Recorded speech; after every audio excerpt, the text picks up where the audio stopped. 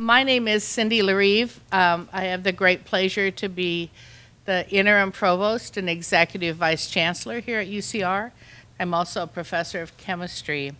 And I'm here to welcome you tonight to this session, which is fifth in our series of 6 symposia entitled Living the Promise, as a way of highlighting some of the most exciting research that's happening at UC Riverside. The themes for the symposia were developed around our campus strategic plan, and the symposium that we're having this evening is about renewable nature, and this is such an amazing setting to have that discussion. I just wanted to mention a little bit about our Living the Promise campaign, which is the first campaign that the university has undertaken. Our goal is to raise $300 million by 2020 to support student success through scholarships and other kinds of activities, faculty and research support, and to expand the facilities and infrastructure that the university depends upon. We are living the promise to be able to reflect our impact on a changing society by driving science, humanities, social science, engineering, and other important technological areas, as well as focusing on diversity, inclusion, and community. As a public land-grant research university, this is an integral part of our mission, and UCR is proud to engage with our community, both in the inland region of California and around the globe. I'm also happy to tell you that as of February 6th of this year, we've already raised 56% of our $300 million goal, so we're well on our way, and I expect that we'll surpass that goal in due time. So we've had 6 symposia that are planned for this year. The next one, which will be called New Voices and Visions, will be held in May, and I hope that you will be able to join us for that as well. So with that, I'd like to introduce and welcome Susan Straight, who is a distinguished professor of creative writing. You've probably heard about many of her books. She's our hometown hero. And today she's going to perform for us a live reading from her essay entitled The River in Me. Susan.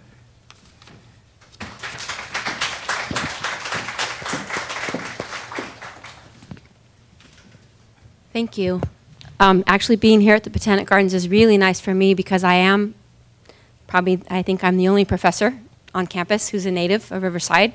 I grew up across the street, and I taught my niece and all my daughters to walk just up that hill because the Botanic Gardens was not only beautiful but safe. They knew nobody could bother them here. And I was here last week walking with my friends who told lots of stories about hanging out in the gardens. That's another story. I'm going to read you a little bit of an essay that was published in Orion, and it's about the Santa Ana River. And the purpose, to me, is to talk about why a place should remain wild. Because I love the Botanic Gardens, but my daughters also learned something about the wildness. So, when you grow up as a child of the dry, in Southern California, where water has always been as valuable as melted silver in the irrigation ditches, the river calls you. The Santa Ana River calls me in the late afternoon, every day, just when the light changes to slant across the sidewalks. It is after work, and I'm in the yard weeding or watering, talking to neighbors or collecting tomatoes, my dog Fantasia stretched out on the sidewalk. Inside my fence are 6 live chickens, the bones of maybe 40 deceased animals, rabbits and chickens and sparrows and mourning doves, and whoever else came to live here or was dropped off over my 3 decades at this house, and then ceased breathing 2 days or 10 years later. Along the driveway, which used to be gravel, is a strip of land where my roses and apple tree grow. Underneath is an ancient zanja, the Spanish word for irrigation ditch. The deed to my house built in 1910 says I have the rights to run my pigs all the way to the river, which is less than a mile away. But at night, when the light can't lower from hot silver to a defined bronze, during what I know now as the vespertine hour, the river calls to my dog and to me. It is so close. My girls used to come with us, but now they are gone. They are not vespertine animals anymore, and somehow I still am. It's the smell that we smell, the willows, cottonwoods, rabbits, squirrels, and coyotes. The Santa Ana River is not valuable in any of the way humans have imagined waterways or engineered them. Nothing is transported down this course of water. Not a single cafe or shop sits beside the banks of the Santa Ana. No kayaks carrying adventurers or canoes bearing lovers. No fishermen making camp. People swim here under a railroad bridge during 100-degree summer days, but they are warned not to because of possible water contamination and flash floods. Vietnamese-born neighbors harvest watercress and bamboo shoots, and Central American men sometimes wash clothes in secluded places and hang them to dry on cottonwood branches. Our Santa Ana River is the largest river in Southern California. It is 96 miles long, draining 2,650 square miles of watershed. Did you know that? It passes through 4 counties and winds near the homes of more than 5 million people. It begins in the San Bernardino Mountains, in wild canyons where massive boulders crash during flash floods, and then their smaller, round offspring wash up in drifts of white rocks, which have been made into fireplaces and porches and houses for generations. In fact, there are walls here on campus made of river rock from the Santa Ana. After historic floods in 1862 and 1938 killed hundreds of people and washed away houses and ranches and citrus groves, 2 dams were built. Water was diverted for irrigation and water treatment plants, and most of the river below the Orange County line was channelized in concrete and riprap, like the Los Angeles River and so many others. But now it ends in a lagoon and whispers itself into the Pacific Ocean between Costa Mesa and Huntington Beach. But here, for 40 miles or so in parts of San Bernardino and Riverside, Norco and Corona, the Santa Ana remains relatively wild. I walk down the arroyo with my dog and then along a concrete flood control channel that lets out into the riverbed. We turn onto the Santa Ana River Trail, which runs beside the river from the mountains to the ocean, and my dog and I enter the singular time of early evening. Not gloaming or dusk or twilight, not yet. The vespertine hour. This is not the time of fierce Santa Ana winds, and this is not a landscape of wilderness and solitude, but this is the savanna to which all of us, even you, though you don't know it, humans and animals alike, have always been attracted. Dennis Dutton, in a 2010 TED Talk, calls this the ideal savanna, the landscape most universally regarded by humans as beautiful. There are biological and genetic components to our attraction. Open spaces is what we want as humans. Low grasses interspersed with copses of trees, the presence of water, of bird and animal life, diverse greenery, and a riverbank or shoreline, as well as what we make, a path. According to Dutton, even when people do not have this landscape in their native countries, they view it as beautiful when viewed in art.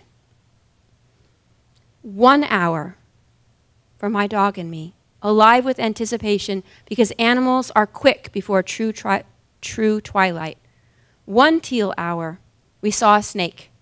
I had not seen one in 20 years at the river, and Fantasia, who was 9, had never seen one. We saw black meander like flowing oil with yellow stripes. My dog froze, the young snake froze. She tested her scent, and my dog stared for a long minute or 2, and then, comically, they both backed away slowly, because that is also genetic. The Santa Ana River is part of my genetic heritage. It was such a large part of my childhood that when I traveled as a grown-up, as a writer, I sought out the great rivers of the world, landing in any city and making straight for the water that defined the place. I've walked for hours beside the Thames in London, the Seine in Paris, the Tiber in Rome, the Limmat in Zurich, the Aare in Thun, Switzerland, where my mother was born. The Ara River runs as blue as Windex, swift and cold through ancient villages.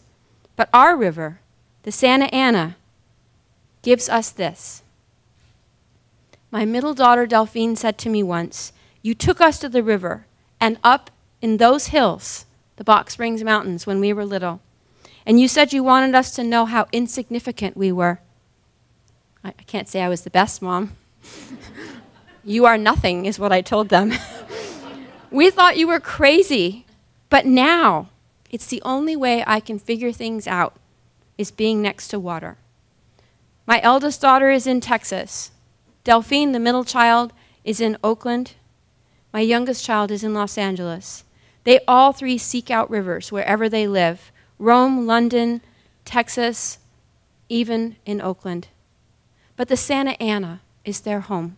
Wild opposite to celebrated waterways, the Santa Ana, in its wildness, so close to us, in the interstice between civilization and non-civilization, between us and nature, reminds us, with coyotes, like the one who almost attacked me on Sunday, with the bobcat I saw a year ago, reminds us that there's power beside moving water, and that we are little more than upright mammals moving across the land, seeking food and work and love, like the coyote and the bobcat and the snake, every other creature in the fading light.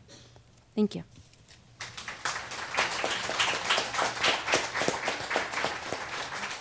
Thank you, Susan.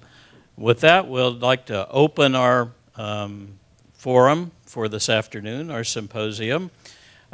We titled this Renewable Nature back when we first started, deciding what were the priorities. And this was an area that UCR has been a leading institution for many, many, many years, even before we were a university. And as a way to start this, we started with the idea of the Gaia hypothesis. And for those of you from the 60s and the early 70s, as at about the same time that Earth Day was beginning, which will come on Saturday, James Lovelock proposed what he called the Gaia hypothesis, which is that the Earth is a self-sustaining system and it's self-adjusting. So it regulates different processes to keep the globe flowing. The real question is now, do we really live in a self-correcting world as James Lovelock proposed? Or are we crossing a tipping point? And one thing that I keep reminding my students is when I was born, the globe was about 320 parts per million of carbon dioxide. Today we hit 408, and so that's the change. The last time the globe was 450 parts per million of CO2, which we were expected to reach in 2037, there was no ice in Antarctica. So what do? Well, I like to, this quote from the New Yorker, I would modify it somewhat and say, guys and gals who think big thoughts, talking to guys and gals who make cool machines. That's where the leap happens in a recent New Yorker. And so with that, I would like to introduce my friends, colleagues, and fellow panelists. First of all, Juliann Allison, who helped organize this symposium and is a co-director, an associate professor of gender and sexuality studies and public policy. Emma Aronson, associate professor of plant pathology and microbiology. Marilyn Fogel, the Wilbur Mayhew Endowed Chair of Geoecology and the director of the EDGE Institute. Louis Santiago, professor of botany and plant sciences. And of course, Susan Straight, distinguished professor of creative writing. And with that, I would like to introduce the poor person who's stuck trying to chase us and herd us in the somewhat similar directions, our Dean, Catherine Ulrich.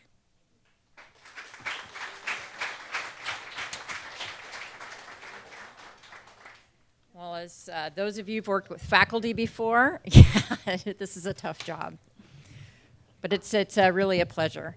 So just to recap again, the Gaia hypothesis is really the question is if Earth is a self-correcting living system.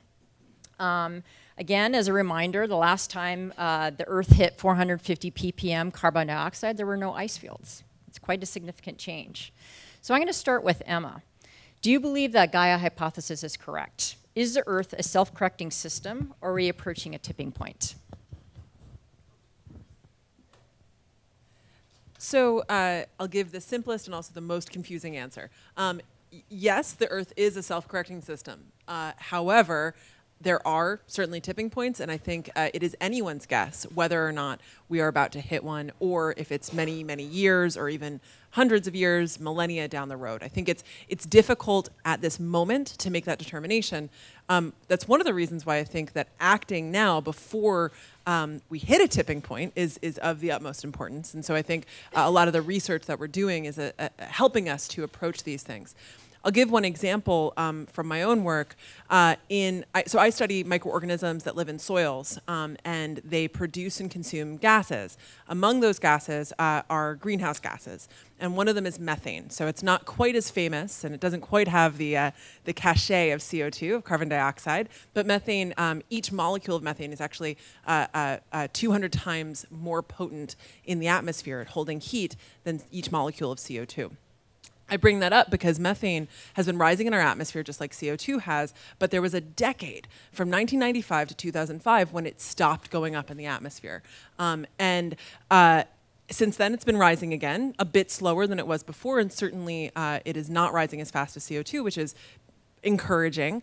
But in trying to analyze what was going on, why it slowed down, it does appear that to a certain extent there was lower emissions from various sources. Partially, the tropical rainforest wasn't emitting as much, we believe. That's one of the possibilities. But as that was happening, microorganisms in the soil were able to compensate slightly for this slow increase in methane in the atmosphere, eating more methane directly out of the atmosphere, and then preventing it from increasing. Now, that trend didn't continue. There's more sources. So it gives you a sense that there is this self-correction that's possible, that does happen all the time in this system, but it definitely, at this point, can't be assumed to last. We do know that we're pushing things pretty far, and we're not necessarily going to be able to be protected by the Earth. Thank you. So Lou, I'm going to ask you the same question. Are we approaching a tipping point? And maybe you can add upon that. How do we tell if we're approaching a tipping point? Well, I think in terms of tipping points, we're monitoring so much of the natural processes of the Earth now. And so what we're really looking at are rates of different processes. For example, the rate of CO2 increase in the atmosphere, we're measuring that very carefully, and we can see it go up. And so I think evidence of a tipping point would actually be if we saw a dramatic change in that rate. For example, as the Earth warms, if substantial areas of permafrost in the Arctic regions were to begin thawing out, and that carbon was able to be metabolized by those microorganisms and sent into the atmosphere, increasing the rates of CO2 sequestering in the atmosphere. A change in those rates might be a way that we could really tell. And so I think we're monitoring like crazy. If something happens, we'll know about it. Will we be able to stop it is the question. So actually, listening to both of you guys talk about this change is actually a little horrifying. And well, I know on one hand you should do something, but I'd like to address the next question to Juliann. So there's a tremendous change. Perhaps we are losing the Earth as we know it. So I guess a question for you: how are people responding to this loss, or how should we be responding to this loss? So is this on? Yes. Yeah. Okay. So it's funny that you would address me next, because I was thinking, yeah, there is a tipping point in terms of how people are responding. In 2014, hundreds of thousands of people came out and marched in protest and recognition about climate change. And when I first started studying the environment and studying the politics of climate policy and climate action, nobody even knew what it was, right? So that's just tremendous. But I'm literally studying what happens when we recognize some of the things that Susan was talking about, when we recognize that the things we love are disappearing. And so I knew that that motivated me in terms of my actions. I'm here because of the eucalyptus. When I got out of the car for my interview here, it smelled like home. And my first job had been in upstate New York, and right there, I hadn't even talked to anybody in the department yet. It said, if they offer me a job, I'm taking it. Because the world is supposed to smell like this after a rain. And so now that's what I'm studying. How do people respond when the things that they love are gone? And there are some philosophers and some psychologists who have coined the term solastalgia. And it's a homesickness for the loss of the surroundings, the things that you know, the flowers that you knew, the animals that you knew, the places that you knew, because it is a part of us, just as Susan said. And I think what's happening in terms of this tipping point is people are realizing that. And so I'm looking at what people do in terms of mourning, the public piece of that. The first thing is they cry out. So, you know, Bill McKibben and even Cheryl Strait in Wild and Susan's piece. And there's a young woman now who's writing about the disappearance of the glaciers. So some of our writers are calling out, they're crying out, some of our scientists. And that's the first step towards people coming together and actually taking proactive measures, as Emma suggested, in terms of trying to at least retard the change.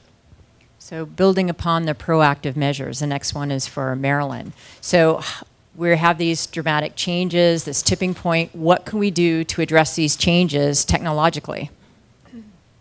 Well, as a geoecologist, I think about what's happened over the whole Earth span of Earth's history, going back not just hundreds and thousands of years, but millions and billions of years. The Earth has always been, I would never call it self-correcting, because whatever happens on the Earth is not incorrect. It is what it is. So what is the technology that can happen? I would like to comment about the rivers in California and also a nearby lake, which is called the Salton Sea, and how the way in which people have handled these bodies of water in the near past. And what they've done is to channelize them, build levees on here, dams. And I think that that was the technological answer in the past. But as we go forward in here and realize that dams fill up with sediment, levees go away, water is diverted from a place like the Salton Sea for growth in San Diego, I think that technologically people have to take science and scientific efforts and match that with engineering and come up with completely different ways in which we're going to handle our waterways, water and how it's used in certainly in California and greater than the world. So just to comment on your looking at rivers, it was in London and Paris. My rivers are Arctic rivers where there's not a soul around. And when I came to California, which was not that long ago, it was like, oh my goodness, are these the rivers? So I think that we've got to evolve as humans to come up with new solutions of how to make our ecosystem fit with not only the reality of the day, but also the fact that humans live here. Thank you. I'd like to address a similar question to Mike. So how do you recognize that changes are occurring, and how can we address the changes technologically? Thanks. How do we recognize? One thing is change is always occurring.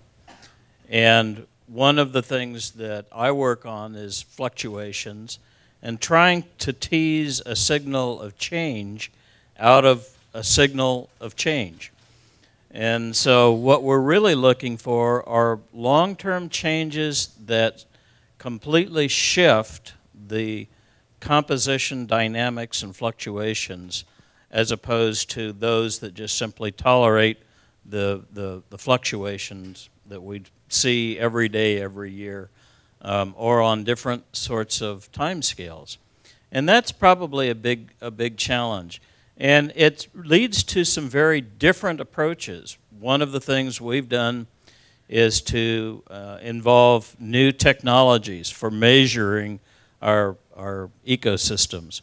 And it's a big change, because when I started out as a soil microbiologist, I would go out twice a year, take a core in the soil, bring back to the laboratory, spend 6 months analyzing it, and have a data point.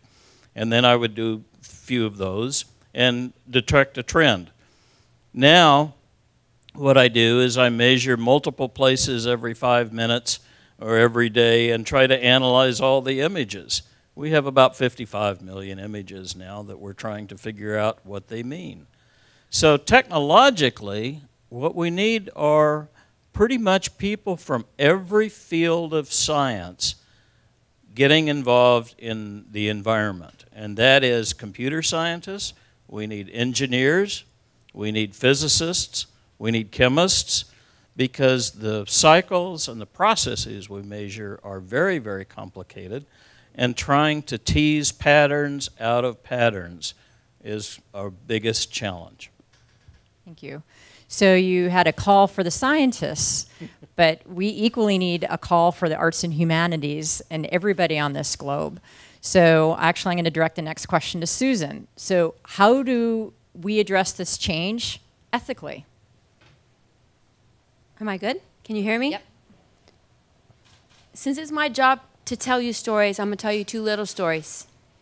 Who in this room grew up in Southern California back when Kaiser Steel was going, and back when LA, like, you couldn't even see the Box Springs Mountains? Who in this, right? We would wake up and we knew it was a bad day when we lived 2 blocks from Big Sugarloaf and we couldn't see it. And my mom was like, "You're going outside anyway," and she would lock the door. At 10 years old, they tested some of our lungs and found that we might as well have been smoking a pack of cigarettes a day. So, like, a lot of my friends just started smoking, because why not? Why not? Like, I know. But here's the deal. A group of mothers in Los Angeles, if you want to look this up, it's a great story.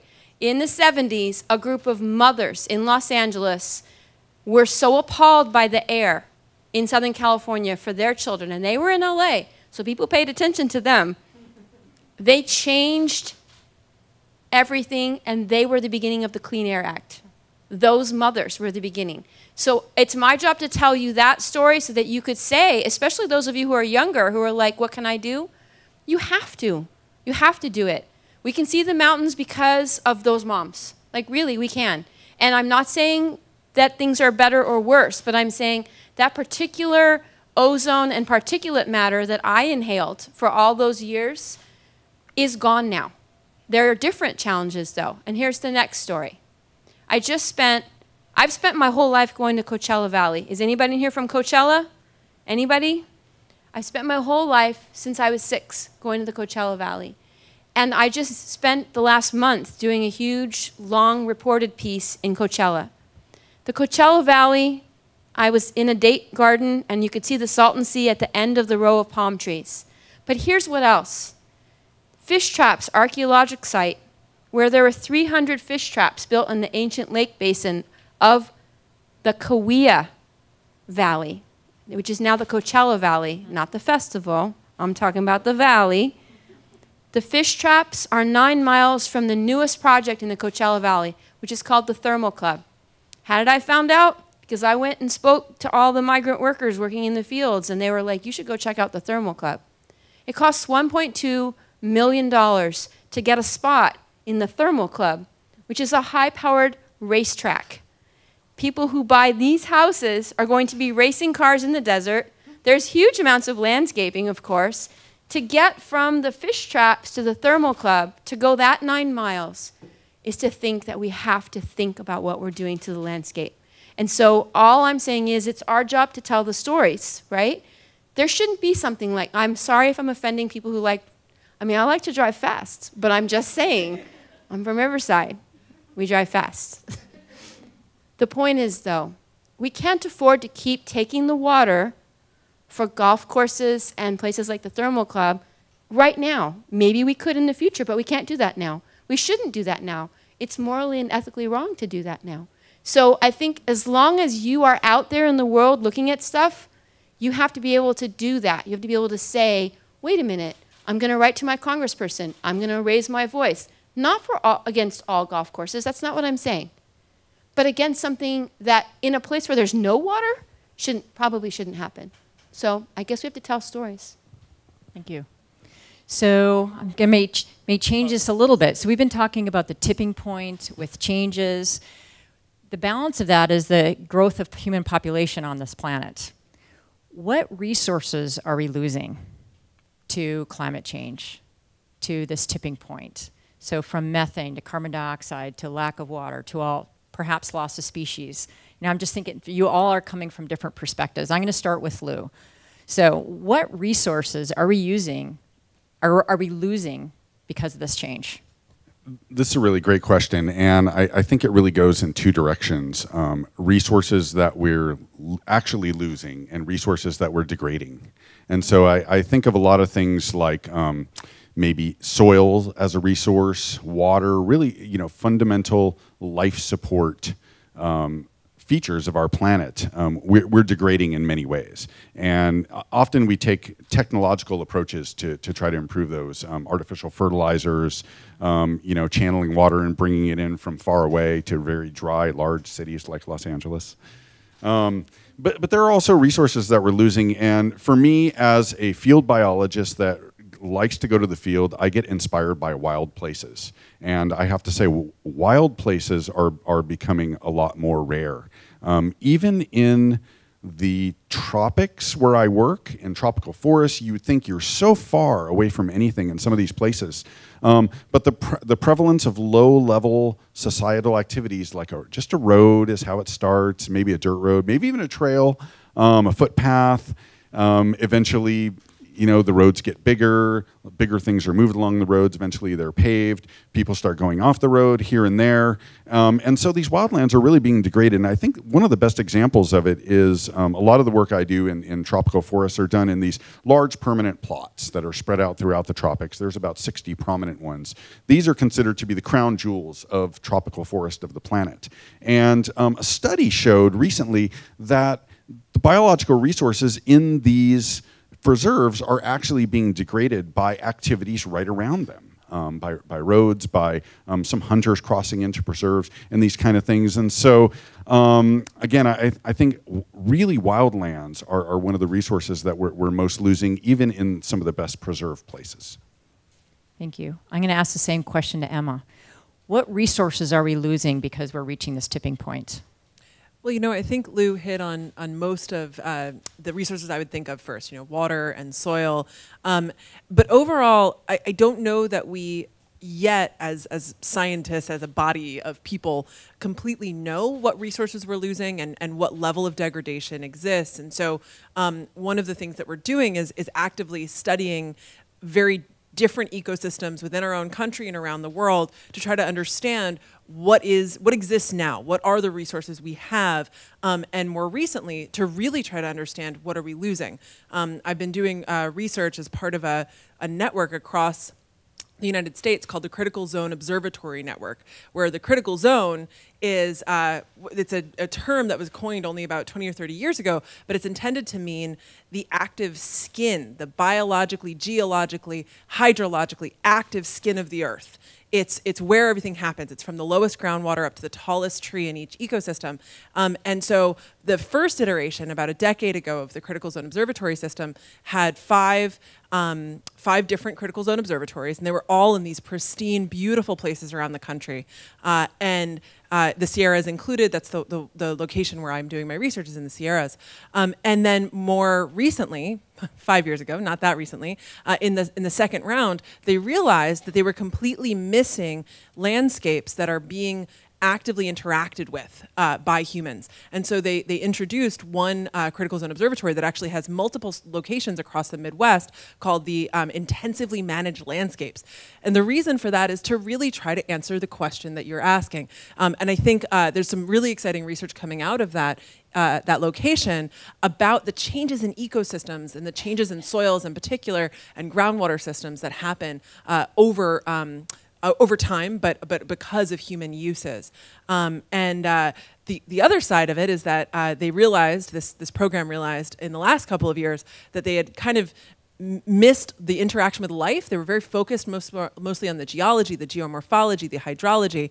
And what I think is really exciting is that more recently we're starting to integrate microbiology and plant life and starting to understand both the natural demands that plants and microbes have on ecosystems and how that impacts them, but also the human, not unnatural, but anthropogenic, we call it, impacts that we have, demands on the plants, demands on the soils, and start thinking about ways to make sure that those resources last. Thank you.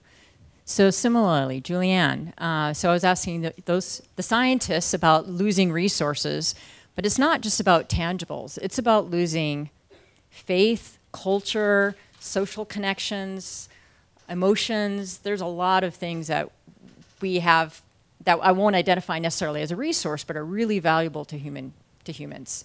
Right. Can you address this? Well, I was just going to say, as you hear about the different biological systems that we're losing, as both Susan and I have pointed out, we're connected to that. So we're losing ourselves.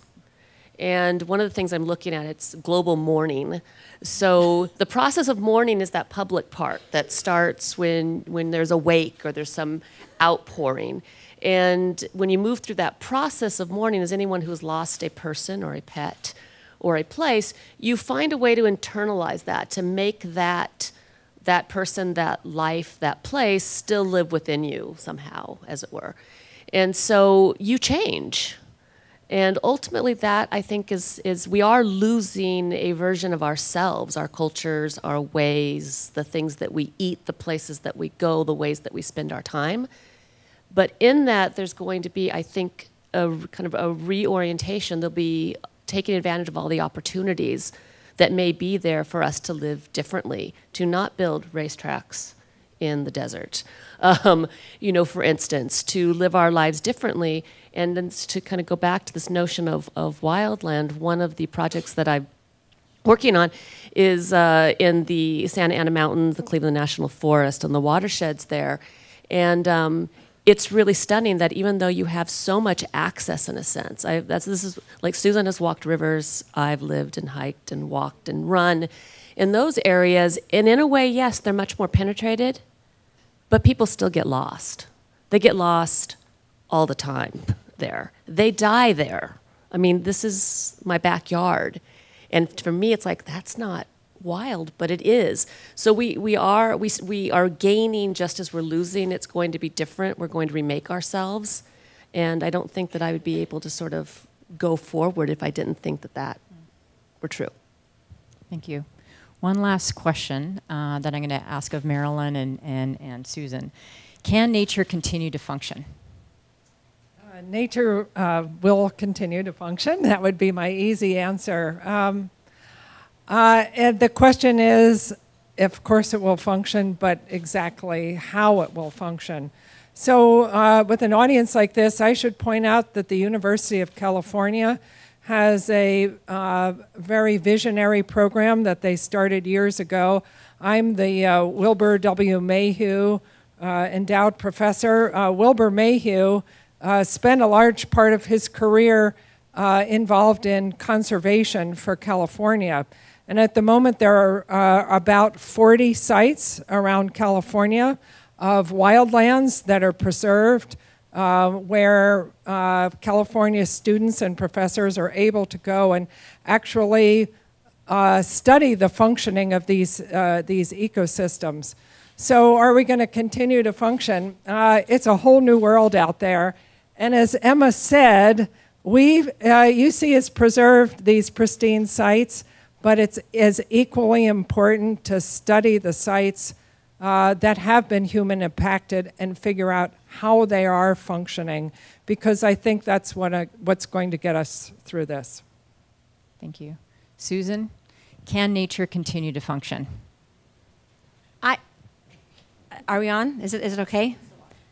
Rock star. All right, here's the deal. I need to ask you, do you sometimes feel despair? Like right now, do you feel like, wait, I would like to address all of these, but how many people in the room feel actual despair? Like right now, like what could I do by myself?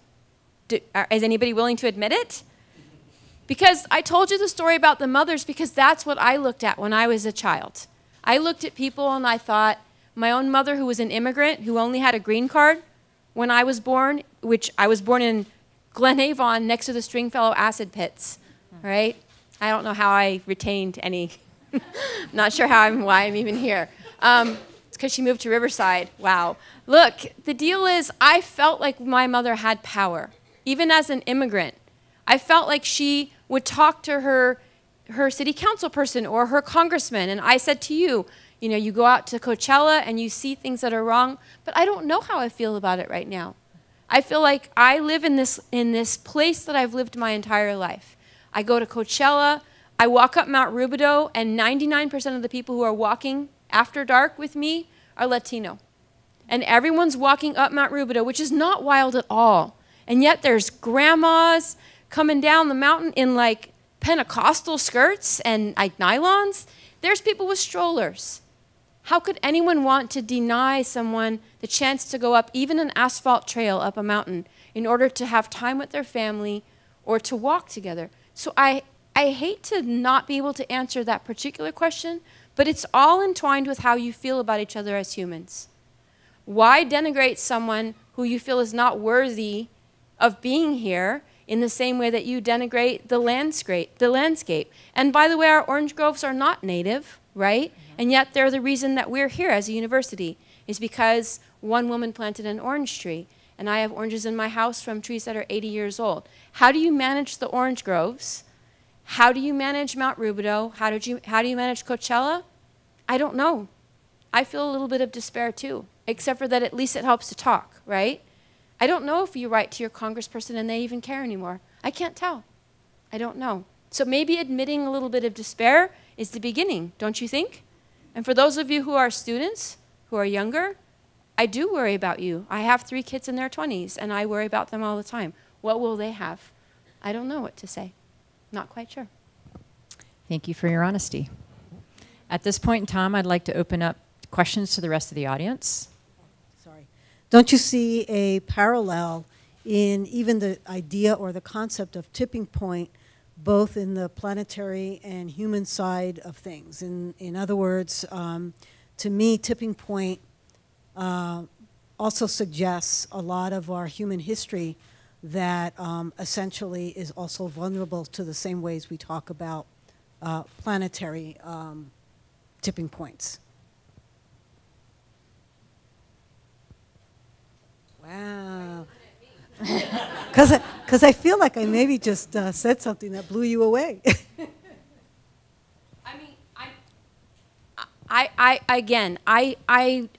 I know that we're talking about nature, but we are also talking about being in Coachella, and for me, hanging out with people who are living in a tiny little trailer and who are working all day in the fields and who are undocumented, and what do pesticides mean to them, right?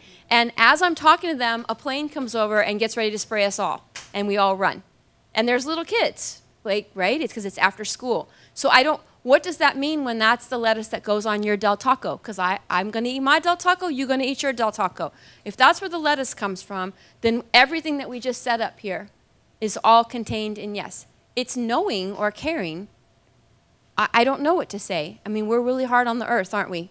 We want our Del Taco, and we want it for cheap, and we want our Amazon stuff, and yet there's trucks thundering back and forth to bring somebody one pair of shoes. I know I already got in trouble with the Thermal Club. Now y'all are like, Amazon? You going after Amazon? I'm just saying, I try to live the smallest way possible. I really do. I think these shoes are 10 years old. I found these pants. They belong to one of my children. I found them in the back room. I'm okay with that. I'm not saying we shouldn't buy anything, But we do need to think about all that, right? We need to think about how much carbon is used by the trucks delivering all the stuff we're ordering all the time. See, now you made me get in more trouble. That's how you are. Can I add just a little bit? Can I add just a little bit to that? So I'm in the Sustainability Studies program at UCR is in Gender and Sexuality Studies department, and at the root of that is that a lot of the first people in a society that recognize or have to deal with some of these losses are often the most vulnerable, the women and children. And so that has always been true. Now we have more people, looking at that and paying attention to that. So we all are in this, and to solve this, we really do, especially those of us who are the elites in this world, have to have some concern for the others that are out there.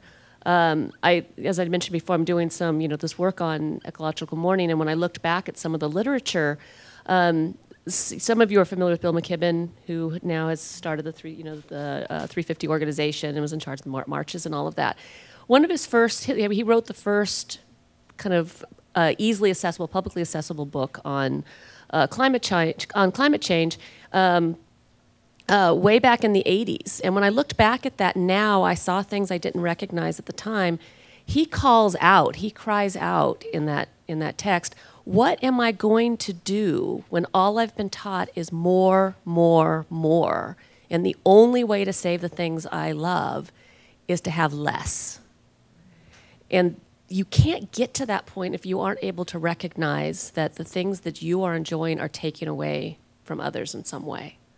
And so I think that has to be a piece of that step. And it's hard. It is really hard. But I do see that it is beginning to happen. And so, you have places in Africa and India and throughout the developing world where now they have access, in some cases, to cleaner stoves and to schools and some things, because now more people are seeing that there has to be a different way forward for them to develop than we have. Thank you for the uplifting presentations, which at the same time is hopelessly demoralizing. It's uplifting for me in the sense that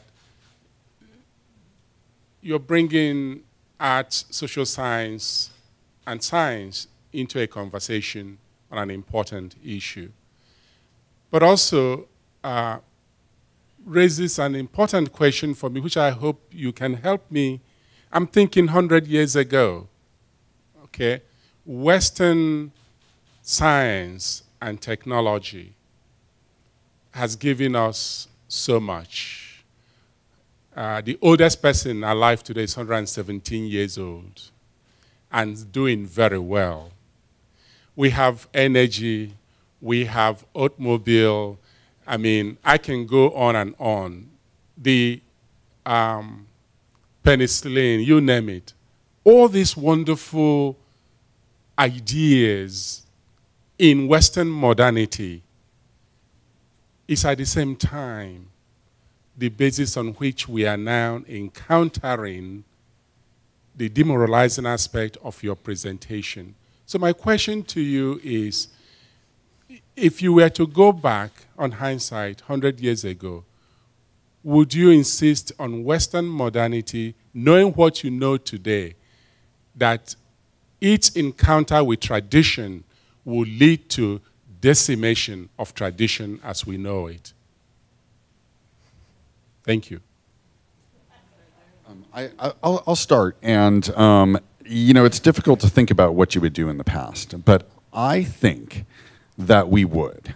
I think that we would live with our modern technology, considering all the good and evil that it brings, because without the problems, we wouldn't have the potential to solve them. And I know that sounds kind of like a paradox, but at this point, we actually have the capability to clean up some of the negative parts of our technology with the good parts. And so I think we've develop some tools, and I think it really comes down to how we use them. And I would add that things that happened 100 years ago, I would agree with Lou. We would still continue on this road. I think what's surprising to me at this point in time is I grew up thinking that science and engineering would always be respected by everybody in the government, and that our word would carry weight. And the fact that it may or may not today is, it's troublesome and puzzling at the same time. We are able to solve just about every problem that we have. We know what we need to do with CO2. I mean, this is known. We know what we need to do about the extinction of animals. We know how to save land. We have the money to do this, but we have made other choices. And so when you look at it, I think we went along a good road, and it's, again, turning around and saying we are going to do the right thing. I'm not demoralized. I'm optimistic. My name is Sean, third year.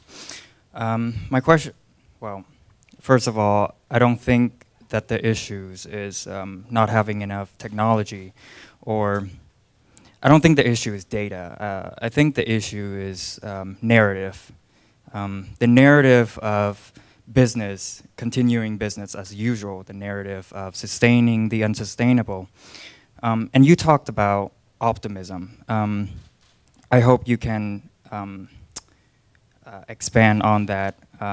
What is a narrative that we can adapt to really be driven by it and take us forward with the technology that we have? Thank you. So I guess this is addressed to me, the optimist over here. I have to just say, since we're doing stories, I'm involved in the study of astrobiology, where we ask the question of, are we alone on the universe, and is there life on Mars? I raise my hand. I think there's life on Mars. Okay, so you can tell where I'm coming from. Back to the optimism, I think if you allow yourself to go into where you feel despair and defeat, you're not going to get ahead. And the optimism is there really are answers to all the challenges that we have, but people need to choose them. And so I'm going to remain optimistic, and I think that when you elect an official of your government, you hope they will be as well, because that's their job. And as our role as educators is to train the next generation to, if you're not optimistic, which is a personality trait, is to train you for how you can affect these changes. Can I add a little bit on to that in terms, I think you're hitting something really important. I think for a very long time, the narrative about what we had to do is, as Susan and I have kept expressing, is really hard for people to take, right? But it's getting better. So when I was in college, I remember being told that in order for everybody that existed on the planet at that point to continue living and distribution of resources, we'd all have to live like a Western European. Now, I was at USC, right after you, I think. And that did not sound like a really good idea to most people. That did not sound like the American dream, right? But now, that sounds really plausible. My students don't want cars, and they don't want to live in big places, and it sounds much more appealing. And so you are beginning to see that shift a little bit. Now, part of that is technological, so I applaud the optimism. We do have the ability to solve the problems, technologically and in terms of what we know, and et cetera. And as Mike has often said, if we don't, we will die, right? So, that's our choice. Yeah, so we will make different choices and adapt that narrative, or we won't be here. Right, and I think it's happening. Unfortunately, I think most recently it happened here because the economy crashed, and so people just didn't have the resources to live in the way that they may have liked to. But they've also adapted, and some people aren't changing back. They're continuing to conserve. They're continuing to take public transportation, little bits. Emma? Well, I just wanted to mention it just really briefly. You were talking about the study of astrobiology earlier, and so it kind of brings us back full circle to where we started this discussion. We were talking about the Gaia hypothesis. One of the ways that the Gaia hypothesis was developed, it was developed by Jim Lovelock and also Lynn Margulis, a pioneering woman in science. And they were tasked by NASA to try to figure out how to find life on other planets. And they began thinking about what could you see with the telescopes of the day on another planet that could be, millions of light years away. What could you see that would give you evidence that there's life that's there? What they figured out is that it was components of the atmosphere that shouldn't be there, that were out of balance. They were not in a chemical equilibrium. That would tell you that life is there. So maybe just to feed back to what you were just saying, I think we, as humans, if we don't figure this out, we won't be here. But the Earth, it's going to be fine. It's a little depressing. It's a little hopeful. It depends on your perspective. The Earth is going to be fine. There will, of course, be fewer species than there were when we arrived on this planet.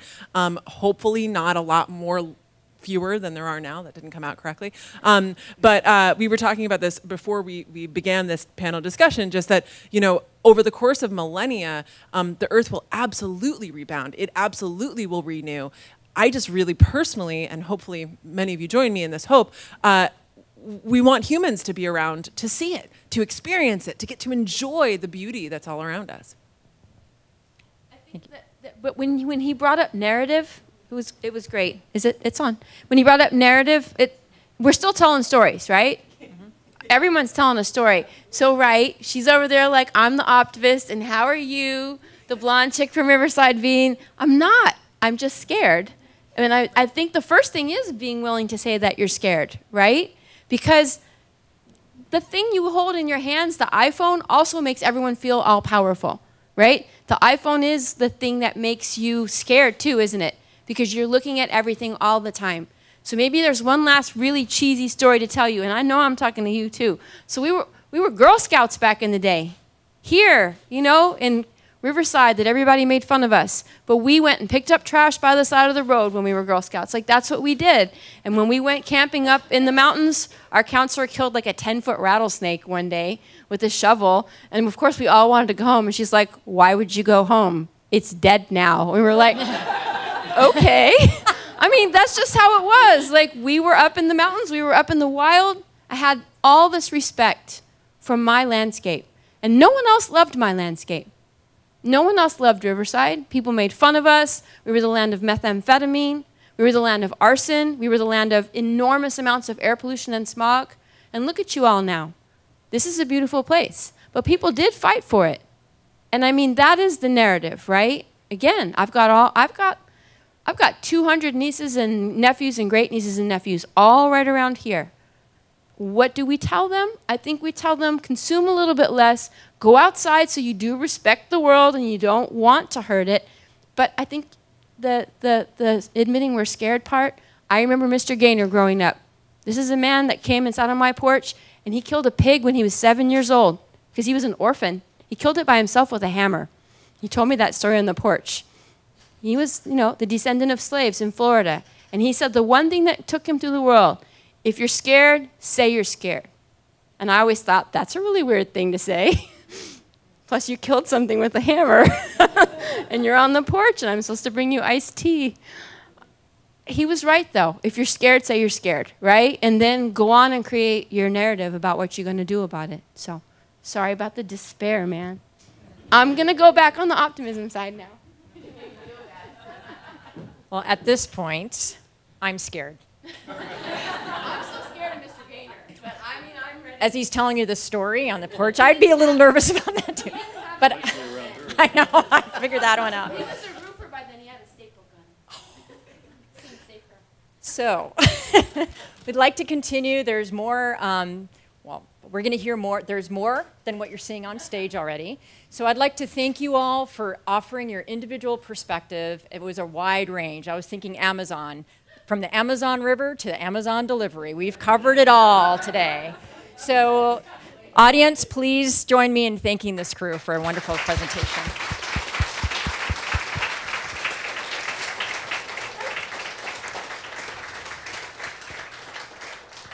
And at this point, I'll ask our esteemed provost back up to the podium. Thank you. Well, I'd like to thank Dean Ulrich and our panelists. I'd like to thank all of you for coming. If you look at your handout, and I hope you'll take it home, put it on your refrigerator. There's the date for the next Living the Promise session, May 8th. Really hope to see you all there. I just wanted to close by reflecting a little bit about what we've heard, right? So the Living the Promise, that idea gives us hope. And hope springs from the university. The university is knowledge, and it's people, right? It's the chance to impact young lives, to change the world one person at a time. And remember, as Susan told us in her story, together we can accomplish much. So thank you. Hope that you'll come see the art and the science. Enjoy the reception. Thank you for coming.